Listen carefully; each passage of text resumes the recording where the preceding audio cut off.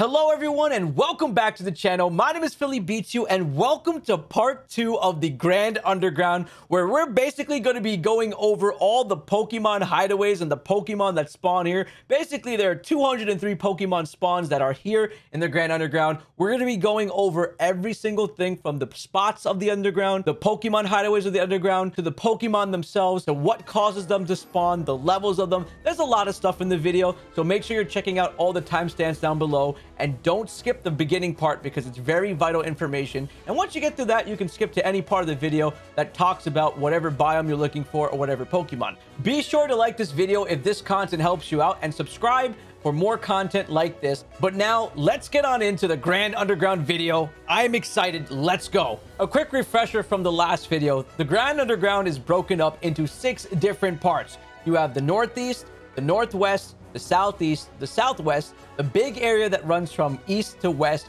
and the dead center area of the Underground. You can access the big center area from just entering into Eterna City and getting the Grand Underground Toolkit. You go down and you can basically explore everything in this area around the center. You cannot go in the center yet.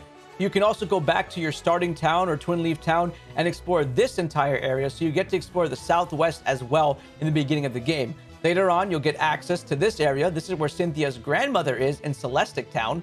And then you're going to be able to access all the top area here, the northwest part, which is basically Snow Point City, giving you access to these beautiful ice biomes in the Underground, followed by going to your 8th badge, which will bring you to this part, the southeast part, which is going to be accessible via Sunny Shore City. Finally, the northeast part is accessible just by going to the post-game area. This is the fight area, survival area, and you'll be able to encounter a lot of fire areas in this corner. That's basically just a breakdown of the map. But before we get on into the whole Pokemon hideaway stuff, I need to tell you guys some very important information, so please pay attention to this. Now, this chart I have on screen is something you need to commit to memory. When you first go into the Grand Underground, you might think it's super random, but it's actually not. The gym badges basically tell you the levels of the Pokemon that you'll find in the Grand Underground. Number 1 gym badge being level 16 to level 20, 2, 25 to 29. What a jump already. 3, 29 to 33, 4, 33 to 37, 5, 36 to 40, 6, 39 to 43, 7, 42 to 46, 8, 50 to 55. And when you defeat the Elite Four and become champion, you basically have it at 58 to 63. So quite the level jump in the game. And I also like to make a quick note. I do like farming in the Grand Underground as opposed to the Overworld, because I notice I get too overpowered. So I just go down here and farm on these guys and get much more experience. Now let's talk about how to get new Pokemon spawns in the Grand Underground. Now, as you can see, we have these 1, 2, 3, 4, 5, 6 numbers here. These are flags in the game, which basically tell you if you accomplish this task or do this thing in the game, will give you access to more new Pokemon that will start spawning in the Grand Underground. The first one is actually none. You just have to be in the game and go to the Grand Underground for the first time, and you'll get a certain pool of Pokemon that reflect the number 1. When you acquire strength, that access you to get the flag number 2, and you'll start to see more Pokemon on top of the ones you already had in 1. Getting Defog will let you do more, as this is the 3rd step. You'll get all the Pokemon from this step and the Pokemon from the previous step. Getting the 7th badge gives you the 4th unlock, where the 4th flag starts to trigger and you get more Pokemon that show up. 5 is Waterfall. This is basically at the end of completing the 8th badge, and right before the Elite Four, you're going to get Waterfall, and that's going to give you more Pokemon to unlock. The biggest one of them all that I highly suggest everyone does is complete the regional dex so that you can unlock the national dex. The moment you unlock the national dex, you get access to a whole plethora of Pokemon within the national dex itself. The Grand Underground just feels so filled at this point. Okay, let's move on. So here is a picture of the Grand Underground and all the Pokemon hideaways or biomes that you see within it. But to make your lives easier, take a screenshot of this map, and I'm going to pull up the key that we've created over here on this chart, and then you're going to screenshot this or take notes on it. So the green one, that's light green, is known as the Grassland Cave. Very simple, very green. You can assume that there's going to be quite a bit of grass Pokemon here. The blue one here is known as Fountainspring Cave. It's very blue. It looks like water, so expect water type Pokemon here. You have a light brown one, Spacious Cave, so expect some sandy rock Pokemon to be here. Then you have the Riverbank Cave, which is a combination of the Grassland Cave and the Fountainspring Cave. Going on down, we have the Dazzling Cave, which is the purple cave. This is my favorite one. It's probably the coolest biome has a lot of crystals, very cool looking stuff. You have the Icy Cave, known as the Glacial Cavern. You have the Whiteout Cave, which is also here. These both are in the north part of the map. Then you have the Swampy Cave, which is mucky and gross, and you can assume there's a lot of poison Pokemon here. You got the Volcanic Cave, hot spot for fire Pokemon, and the Rocky Cave, which is much more smoother sand looking cave. Then you have the Sandsear Cave, which is a combination of these two, the Volcanic Cave and the Rocky Cave. And that's pretty much all the biomes just listed out for you. Now let's go through each biome and look at the very important Pokemon that you can get at each progression. Real quick before we get into that, the Grand Underground is very important when it comes to Pokemon with egg moves. For example, you can find Chimchars down here that know Thunder Punch. I think that's pretty huge, and a lot of other Pokemon with special egg moves. So pay attention to that. No matter how crappy the Pokemon may be, they might have an egg move that you can pass on down to a Pokemon that you may like. Another important tip in the Grand Underground is to keep going in and out of certain rooms to refresh the Pokemon that spawn in the room. The moment you go back out, the Pokemon are going to reset. You come back into the room again, as you can see in this quick clip, and the Pokemon should be back here. There you go. We have different Pokemon showing up. So you can do this in every single room to get different spawns if the ones you're looking for aren't available. The first biome that we're going to be looking at is the Spacious Cave. Now, flag 1 is going to be all the Pokemon you can get right away, so just refer back to the other part of the video where I explain all the flags. The flag 1 Pokemon that you can find down here are pretty basic with Bidoof, Badoo, Bunnery, Geodude, Kricketot, Machop, Pachirisu, Psyduck, Shinx, Zubat. You get Murkrow if you have Brilliant Diamond, but the important Pokemon to find in this area are Absol, Houndoom, which is a dark fire type, and if you pick Piplup or Turtwig, Houndoom is definitely a must Pokemon to get in this area. Lickitung, not too hot on that one. Magnemite's a really cool electric Pokemon to have. Rhydon as well, as it gets its third evolution, Rhyperior. Swablu, dragon type Pokemon that you can get early game, so you can already have Swablu in your party. I know it's normal flying right now, but it will eventually become dragon type. Flag number 2, you get Biribo, Chingling, Golbat, Hoot, and Brilliant Diamond only Skuntank and Stunky. Flag number 3, Apom, pretty cool Pokemon to have. Graveler and Machoke, which you can just trade to get the evolved forms of. And Munchlax, which is a huge deal because Munchlax you can only find in honey trees at a 1% chance. So when you're down here, you definitely want to grab that Munchlax. Wingull is also here. Hergly, which is a Shining Pearl exclusive. Then you got Luxio, Pelipper, Glamiel that spawn on flag 4. Not too big of a deal. Mantike starts spawning here at 5. Really weird place for Mantike to show up. And when you get access to the national deck, you start to see your crab Pokemon. Farfetch is here, not Surfetch, but Farfetch, the OG one. Get some Krabbies. Mariano's a cool Pokemon to have. It's a Dark Doggo. You got Natu, the psychic flying type of Gen 2. Puchia here, the pre-evolution. Primate's a cool fighting Pokemon. Nothing too powerful here. Rhydon, if you just want to go from Rhydon to Rhyperior, is a great Pokemon to have. You have your Tyrogue here, which has 3 evolutions. Hitmontop, Hitmonchan, and Hitmonlee. So go ahead, catch 3 Tyrogues here. Maybe have some luck with that. You can also get a Voltorb here, Zigzagoon.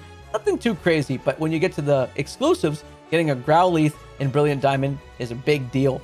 Bagon, Sandshoe, Sandslash, and Shelgon in Shining Pearl. Those are the exclusives for that one. I'm pretty jealous that Shining Pearl gets Bagon. That is really cool. You guys get a dragon here, but it's going to be at the national dex part of the game. Shining Pearl also gets Slowpoke, Teddiursa, Vulpix, and Weedle. So they're definitely winning in this area. Definitely with that Vulpix. I love Vulpix turning into Ninetales with that nice evolution. Oh, feels good. But this is pretty much all there is for the Spacious Cave. The second cave on the list is known as the Grassland Cave. Now, Grassland Cave has some basic Pokemon spawning at the beginning. Nothing too crazy. A lot of repeated Pokemon names that you originally saw here. You also have access to Combee down here. Roselia is here as well. You got Murkrow. That is a Brilliant Diamond exclusive. Scrolling down the list, you can get both Silcoon and Cascoon. I think that's pretty big, as you can get both those evolutions early. Absol also appears here as a very rare spawn. And if you have Brilliant Diamond, you get access to Scyther. Scyther is a really good false swiper and can eventually evolve into Caesar. And if you're playing Shining Pearl, you get access to Pincers. So go ahead, grab those 2 Pokemon, maybe trade them to each other. But this is definitely really cool to have at the beginning of the game. Flag number 2, accesses some Pokemon we really don't care about. A Brilliant Diamond exclusive of Skuntank, Stunky. Also, apologies to anyone who I say we don't really care about. If your favorite Pokemon happens to be Bidoost Evolution, I am very sorry. You also get access to Machoke here that you can evolve. Munchlax again spawns here, so grab that Munchlax as it is a very important Pokemon that spawns in the Honey Tree at a 1% chance. Purgly is also going to spawn here in Shining Pearl only. And then when we get to the National Dex, you'll get access to Ariados. The grass starters all spawn in this area. So you get Bulbasaur, you'll see Chikorita here. You'll also be seeing some poison Pokemon like the Nidorans. You'll be seeing, where are they? Let's scroll down here. A lot of Pokemon here. You get access to Turtwig and Trico as well. And then you can see there's tons of grass Pokemon. They mix a lot of poison Pokemon and bug Pokemon on this list. By the way, feel free to screenshot this list at any time as I'm making this video. Brilliant Diamond exclusives count as Caterpie, Ekans, Kecleon, Nuzleaf, Seedot, Zangoose. And then if you have Shining Pearl, your Pokemon are going to be Lombre, Lotad, Seviper, Slowpoke, Teddiursa, and Weedle. So Teddiursa's in this area. You can notice there's a lot of Pokemon that are starting to repeat. That's why I mentioned that this video is all about 203 Pokemon that spawn here. So this is minusing all the duplicates that we're going to be talking about in this video, but it's just good knowledge to know what you're going to get in each of these areas. This cave is known as the Fountainspring Cave. As you can see, it is a very beautiful tropical looking biome. There's Pokemon that can spawn on the ground. They can spawn in the water when you go ahead and surf. But let's go ahead and see what Pokemon you can get when you first come here. Pokemon that you can get when you first come here are Bidoof, Boozio, Gastrodon's a big one, and some rare Pokemon here on this list are Ralts. Ralts is a big deal. Swablu's a big deal. Togepi is a big deal, and Lickitung. Mostly in this area, I would say Ralts and Togepi. Ralts because you can get a Gardevoir early game, and you can get a Togepi, which is a fairy type, and that gives you an early fairy type Pokemon to start your playthrough of this game with. Second flag on this list unlocks Barboach, Barabel, Hoot Hoot. That's really it. The third flag gets you Quagsire, Wingull, and Wooper. The fourth flag is when things start to get interesting as you get access to Gibble, which is a dragon type Pokemon. So you can have a Gibble from pretty much early game, which is really amazing. You get access to Pelipper, Tentacruel, not too big of a deal. When you get the next flag, the fifth flag, you get access to Gabite, and Gabites roaming wild are super cool to look at. It's not normal that you get to see them. You also get access to Mantike, Octillery, and Whiscash. Finally, when you unlock the National Dex, you get access to Pokemon like Carvanha, Corphish, Corsola, Crawdad. You get Dratini, which is a dragon type Pokemon, the OG one that becomes Dragonite. So super hot Pokemon to get down here. You also get Horsey, which becomes another dragon type Pokemon at Kingdra. And then you go down the list and you can start to notice some starters here like Mudkip, Piplup. You can see Squirtle on this list as well. And you can see Totodile. You can get all your water starters from this specific cave. You can just hang out in here, catch as many as you want. They all come with egg moves as well, so it's a really great place to hunt your water starters down here.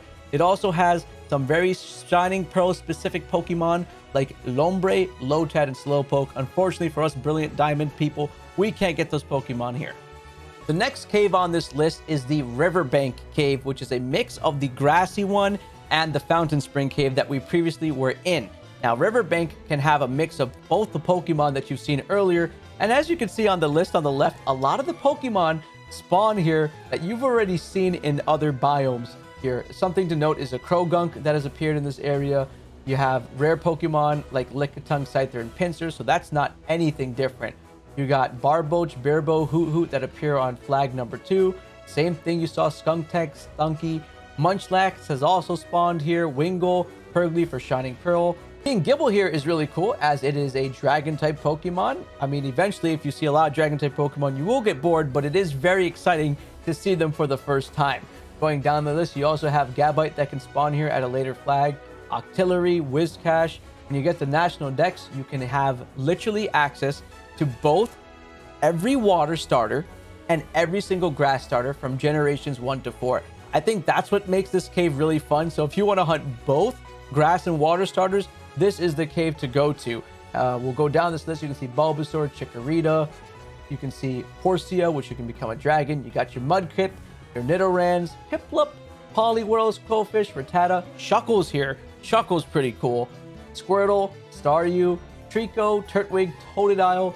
You got your Tyrogue here as well.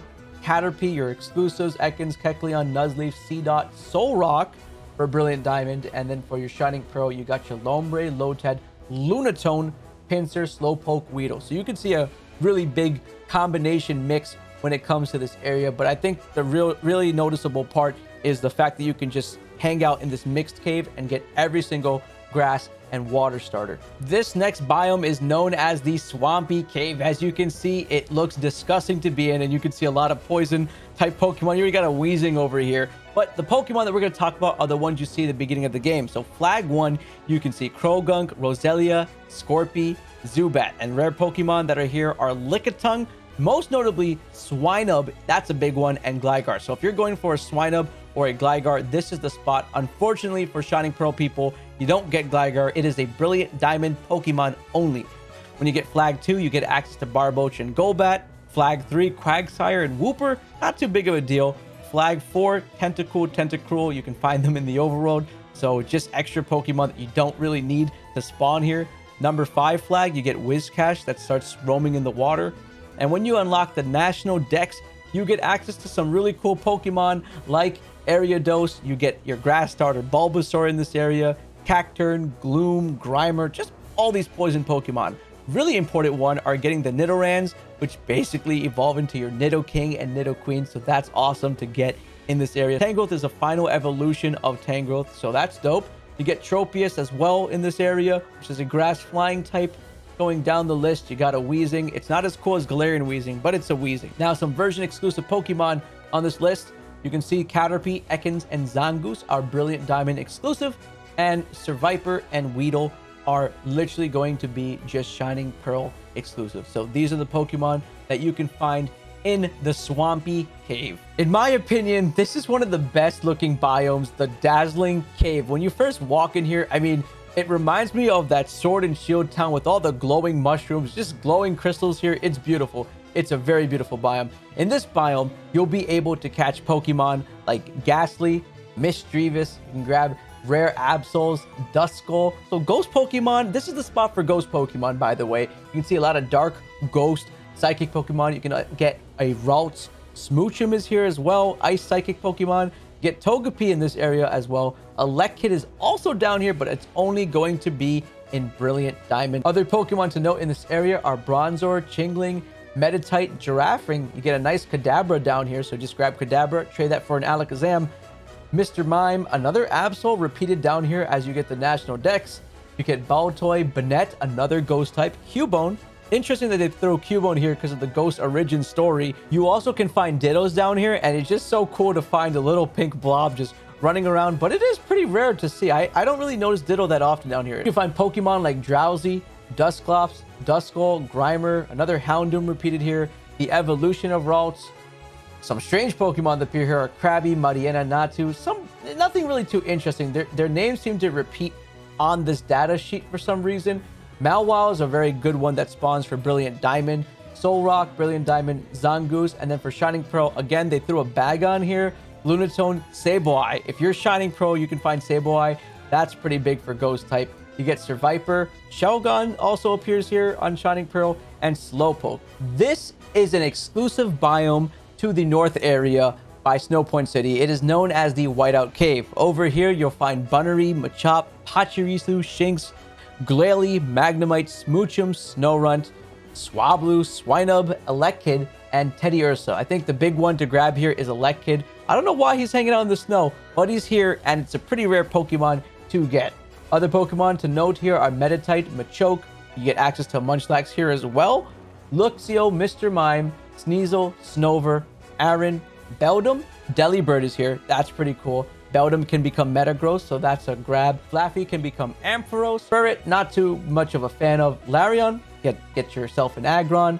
You got Tauros, Tyrogue. We've talked about this in another biome.